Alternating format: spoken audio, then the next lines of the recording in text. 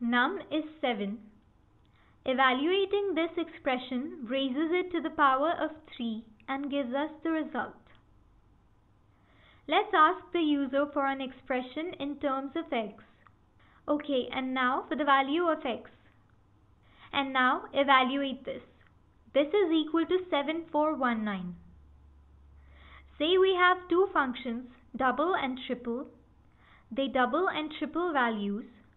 Let's ask the user what to do. Triple, okay. And what number to triple? 8.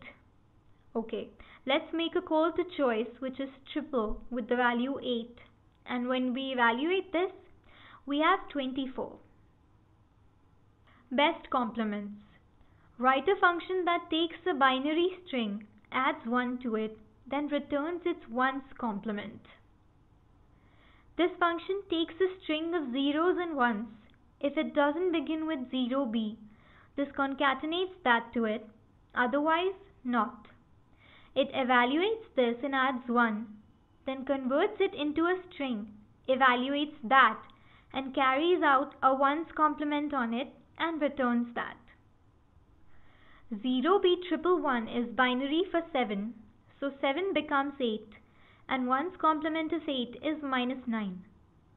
111 works the same, and 0 is for 0, so it gives us ones complement of 1, which is -2.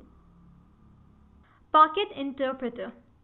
Write a function that acts as an interpreter that quits on feeding by to it. This is the interpreter function. It prints out a prompt and keeps the cursor on the same line. It gets an expression from the user. If this is the word by, it breaks out of this pocket interpreter. If not, it reaches the next statement. It evaluates the expression and prints the result. And then it makes a call to itself, so the user gets another prompt. Let's make a call to interpreter. So this is what it looks like. We have a prompt right here. Let's try addition. Modulus.